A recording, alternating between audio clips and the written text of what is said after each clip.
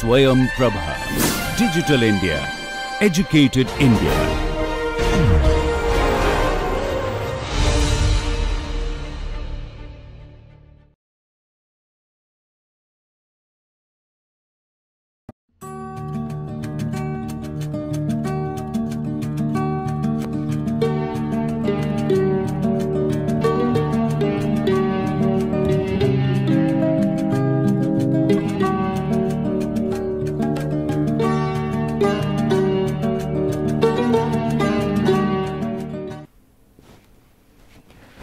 Welcome back to Aircraft Structures 1 course. This is Professor Anup Ghosh from Aerospace Engineering Department, IIT Kharagpur. We are in the 6th week lectures in sequence. It is the 30th lecture. We will have covered relations between stress, strain displacement, all these relations we have covered. Now it is time to solve problem, but theory of elasticity approach of solving problem is not very well appreciated problem for many.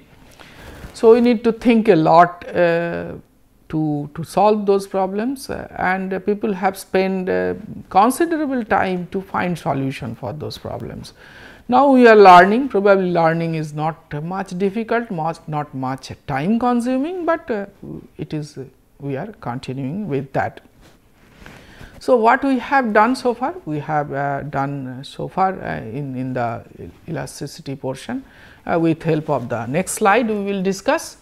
As a recapitulation slide appears, it is related to the whole or whatever we have covered in our course till date, starting with the history of aircraft and aerospace structures or solid mechanics, how people started it, how Leonardo da Vinci did the first experiment, and then slowly we have come across to many things and to the derivation of cell and other things.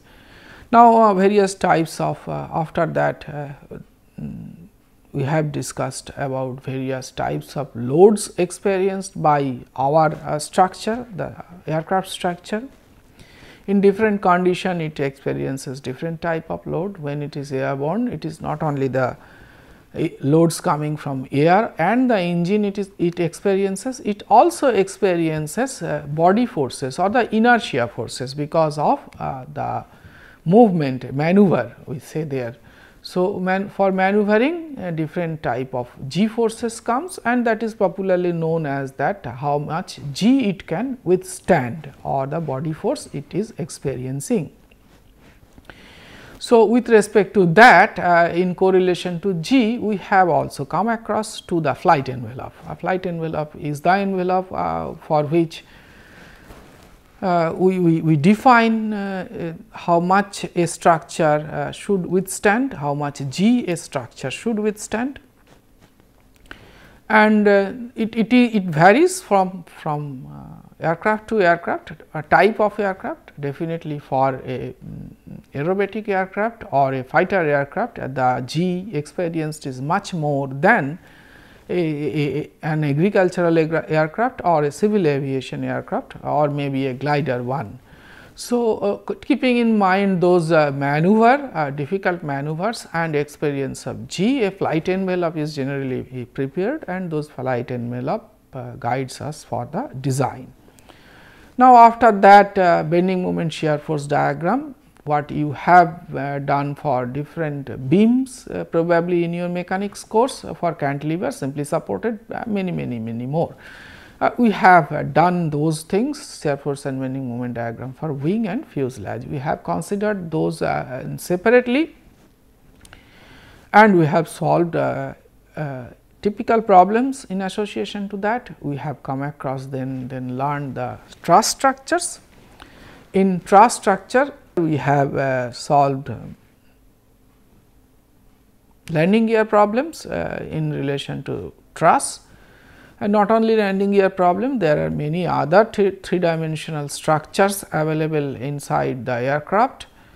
So, those we may also solve using the approach what we have learned, and then we have started discussing the stress strain relations, theory of elasticity, all those points. Stress strain, in the first week class we have defined stresses, we have defined equilibrium equations, we have defined transformation of stresses, how do we transform for stresses from one plane to the other, and during that transformation we found that there is a plane where shear stress is equals to 0, or in a better way we should say there are 3 planes, orthogonal planes where shear stresses are 0, and the normal stresses in those planes are known as the principal stresses. Those principal stresses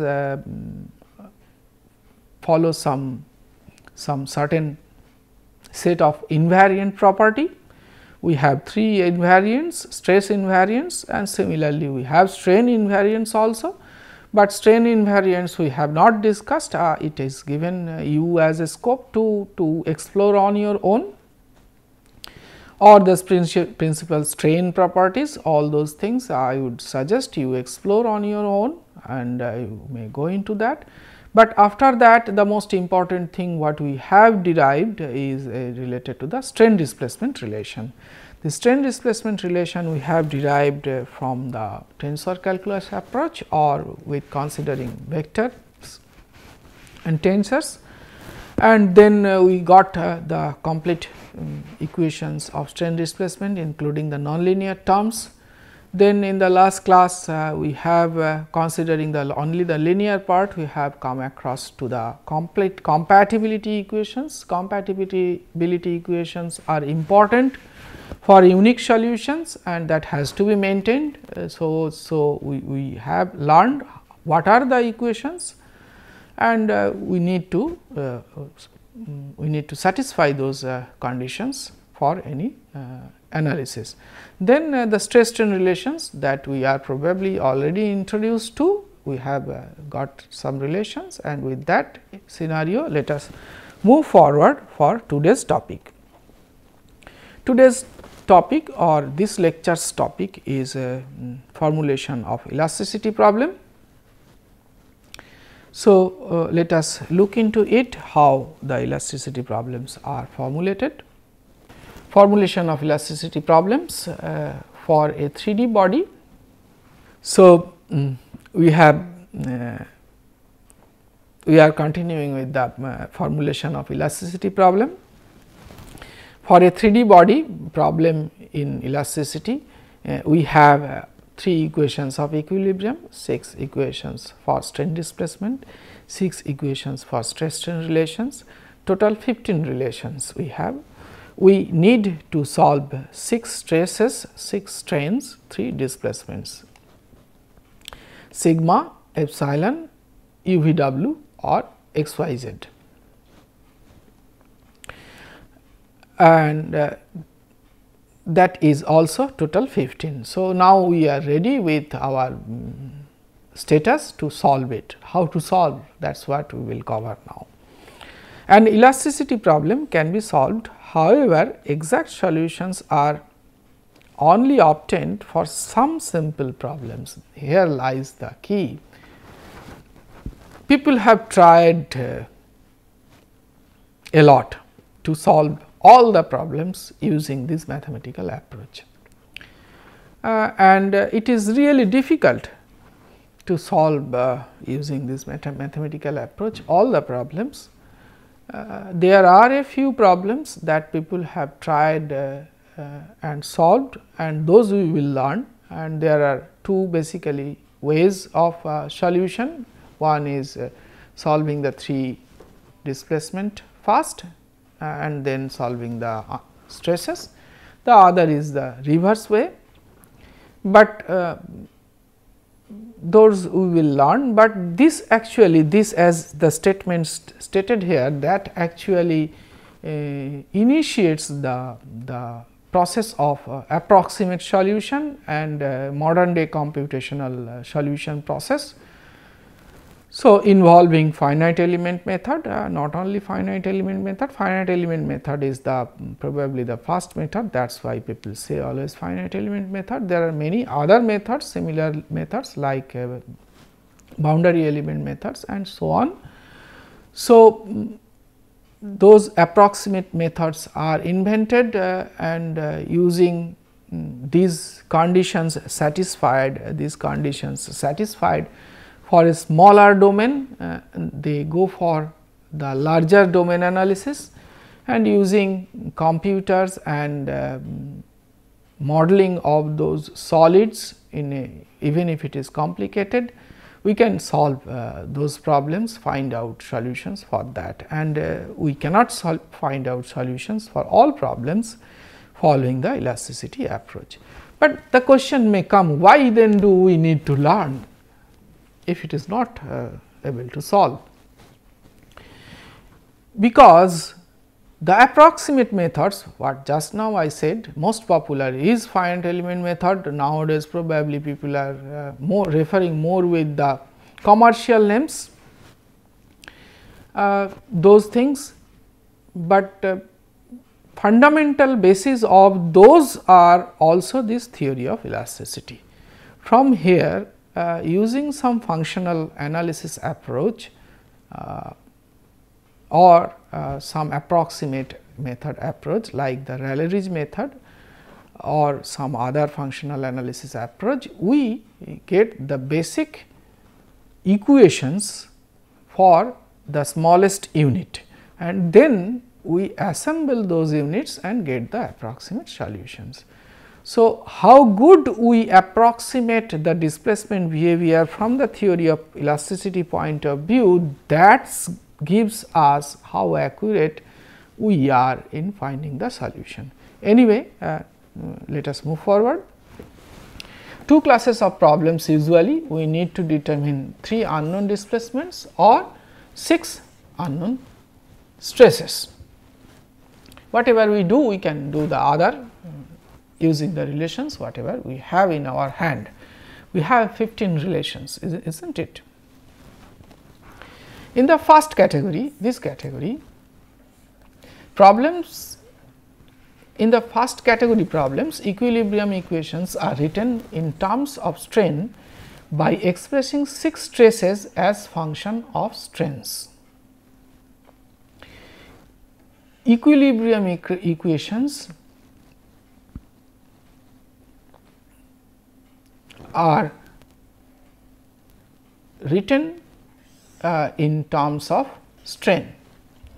The strain displacement relations are then used to form 3 equations involving 3 displacements u, v and w.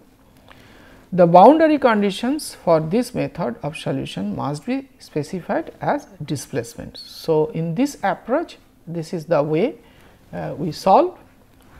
After finding u, v and w, we can then obtain 6 strains from strain displacement equations, and we find 6 unknown stresses from the stress strain equations.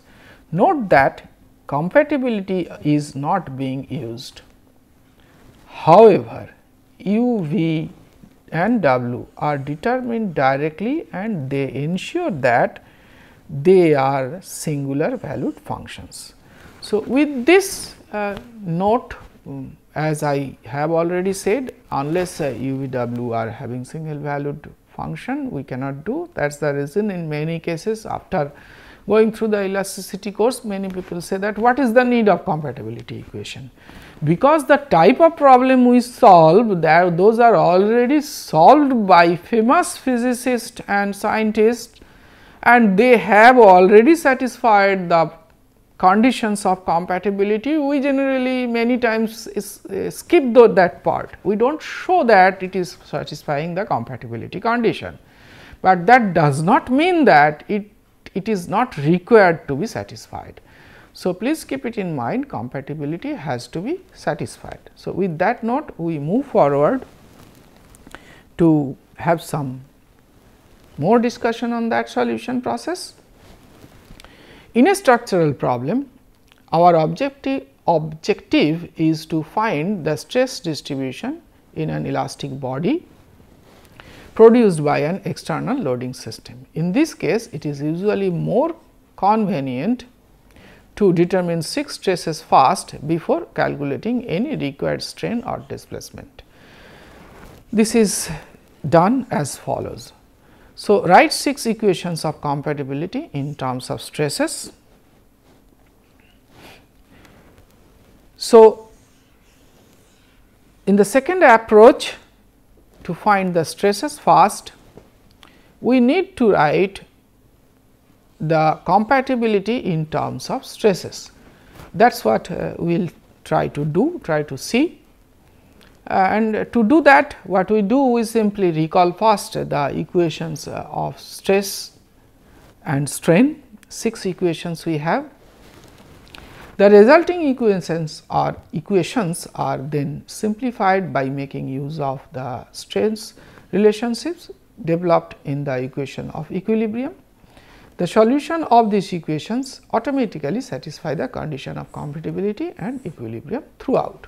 So, let us see how do we do compatibility in terms of stresses. Again, to make it simpler, to understand it properly, we have reduced our domain. We have come to the 2-dimensional problem, 2-dimensional case of plane stress or strain, plane stress or strain we will be solving. So, in this first to consider plane stress in today, and strain will be discussed in the next lecture. So, in case of plane stress, as we have already said that in the z direction all the stress components are 0, that is sigma z z equals to 0 and tau x z, tau y z are also equals to 0. If we put this condition to equilibrium equation, it reduces to this, x y are the surface forces. Stress strain relation also reduces to this, and compatibility this is also with substitution of the other relations we can have the stress strain directly with respect to the g is something like this, and then we find that although epsa z z exists, compatibility equations are satisfied leaving this equation only. So, if we substitute all these values in the compatibility equations, even though there is a value of epsa z z, we come across only to these equations to satisfy, that is del 2 gamma x y del x del y is del 2 epsa y del x 2 del 2 epsa x del y 2. And then substituting for strain, here if we substitute all these strain components, what we have a relation, it is again I have skipped that part, I did not find it simply copying pasting the equations, and to show you I would suggest you simply substitute these equations and get the equations here, substitute in this here and get this equation here. And then if we move forward with this equation, what we have, we need to use the remaining one, is not it. So, the equilibrium equation, the remaining equilibrium equations 2 and 3, what we have that we can see, and that is taken a derivative. This is substituted, this notation is only changed, here it is sigma, there it is tau is used, please keep it in mind that not a new equation here, and that one more derivation is considered, and simply rearrangement is done, and then those values are substituted in the equation 1 after adding these two. So, what we do, we add first these two equations and we get the equations at tau x y with respect to the boundary conditions, the x and y, and then if we substitute these two in equation 1, we have a relation which is this, that is del 2 del x 2 plus del 2 del y 2 sigma xx plus sigma yy is equals to minus of 1 plus nu del x del y del x sorry del capital X del x del capital Y del y. So, this is compatibility in terms of stresses. So, with this note which is the second approach to find out the stresses, we conclude. We will also find out in case of plane strain how these equations are modified, and then we will try to solve a few problems in the next lecture. So, the reference slides, it is as usual, it is a combination of the books. I am sorry I cannot pinpoint for a lecture which book is followed. So, formulation of elasticity problem is discussed in this lecture to some extent, and probably you have come across, you have learned the process followed to solve a elasticity problem, and with that note I thank you for attending this lecture, and we will meet again in the next class to solve a few problems. Thank you.